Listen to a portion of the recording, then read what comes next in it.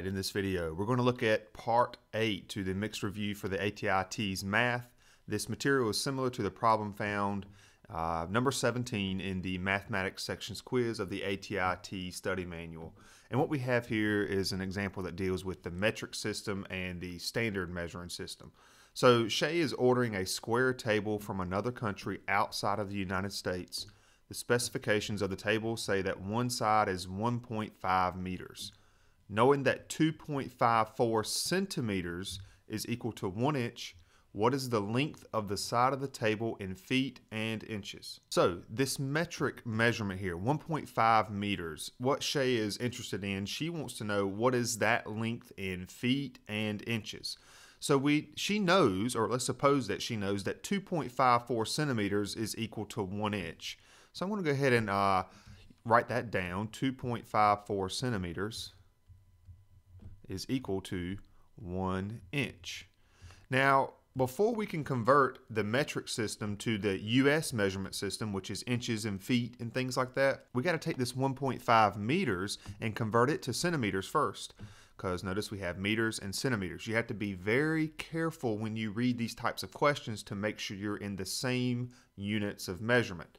So, a common acronym thing or whatever that I think of when dealing with metric measurements is the following. King, Henry, drinks, Ucky, dark, chocolate, milk. Now, this will allow you, I have a video over at my website that talks about several examples of applying this, but this is kilo, hecto, deca, the unit, deci, centi, and milli. Now, the centi stands for centimeter. It can also stand for centigram, centiliter, and then this U stands for the unit that we're dealing with. In this case, we're dealing with meters, but we could be dealing with grams or liters, and this same thing still applies. I encourage you to go check out that other video I have over at my website underneath the ATI TEAS math section. So what we're trying to do here is we're trying to take 1.5 meters. That is the unit because we don't have a kilometer, we don't have a decimeter or anything. We have a plain old meter. So that's the unit. And what we want to do first of all is convert that to centimeters. So centimeters is right here. So take what you're given 1.5 meters, and we want to figure out how many little places we have to go to get to centimeters. So we're starting at the unit. 1.5 meters, and we're going to move 2 places to the right. Well, what we're going to do up here with our 1.5 meters, that's the unit, we're going to move that decimal 2 places to the right, and that's going to convert it to centimeters. This is a little shortcut that you can use when converting amongst the metric system of measurement. This will work for kilo, hecto, deca, the unit, deci, centi, and milli. So therefore, if we move this decimal here 2 places to the right, we're going to have 150 centimeters. I'm just taking that decimal, I'm bumping it 2 places to the right. That's why we have to add a 0. So using this now, we can actually set up a proportion over here with this 2.54 centimeters is equal to 1 inch. We can now say, okay, well, we know we have a 150 centimeter side length, which is the same thing as 1.5 meters. Well, now we can figure out how many inches that's going to be equal to. So we're using some conversions. Now we're going to use a proportion to convert our metric to a US measurement. And just like any proportion, we can cross multiply and divide. So 2.54 times x is 2.54x. Cross multiplying the other way, 150 times 1 is 150. And again, at this point in the game, you probably, if you've been watching a lot of my tutorials on proportions, I just say, hey, multiply the two numbers that you can multiply together, and then we divide by the number that's getting multiplied by x. And essentially, that's what we're going to do right here. We're going to divide by 2.54 to get the x by itself. So doing that on the calculator, 150 divided by 2.54, that's equal to 59.055, blah, blah, blah, blah, blah. Well, if we round this to the nearest inch, I mean, that's pretty close to 59 inches. So we're just going to go ahead and say here that x is pretty close to 59 inches. So therefore, 1 meter is equal to, or pretty close to, 59 inches. So that's the length in inches. Now, we also want to know feet. Well, probably, and what you're going to see on a common question that you may see on the TEAS test is going to be, well, what is 59 inches if we break it up into its feet and its inches?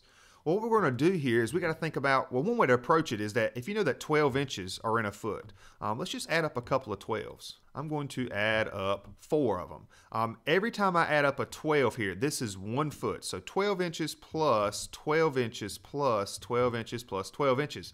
That's 48 inches. So right now, 48 of these 59 inches, that's going to be 4 feet, right?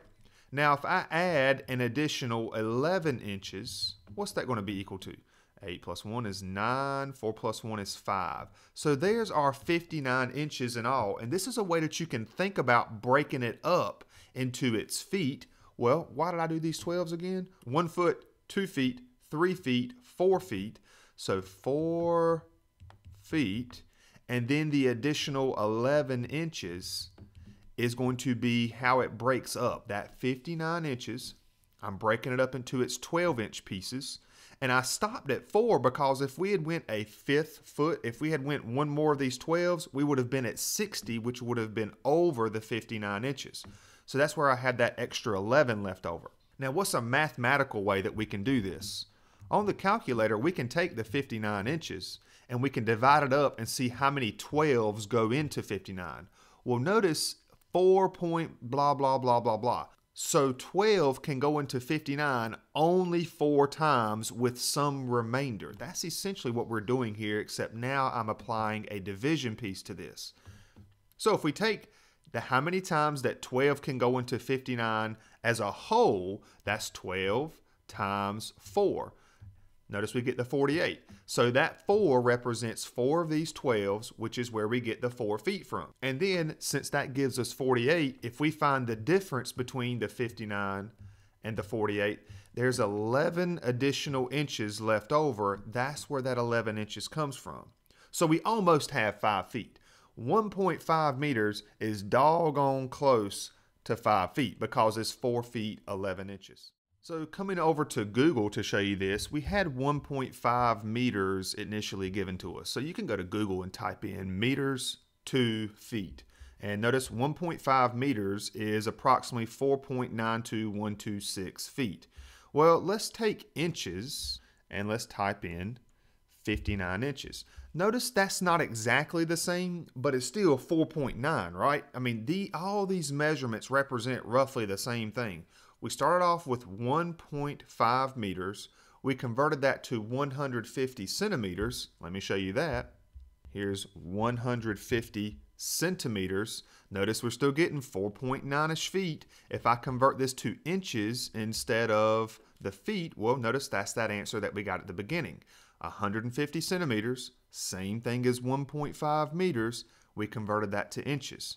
So I'm trying to get you to see all these relationships here, how even though we have different words, centimeters, meters, inches, feet, if we do the correct conversion, and a lot of cases if you do a proportion, you can get the exact same measurement in another unit of measurement. And there you have it. That is part 8, doing some basic conversions between the metric and the US measurement system, and also doing some proportions. And again, I encourage you to check out this King Henry Drinks Ucky Dark Chocolate Milk. You can go to the ATI TEAS page over at my website, and it's going to be underneath the additional videos section.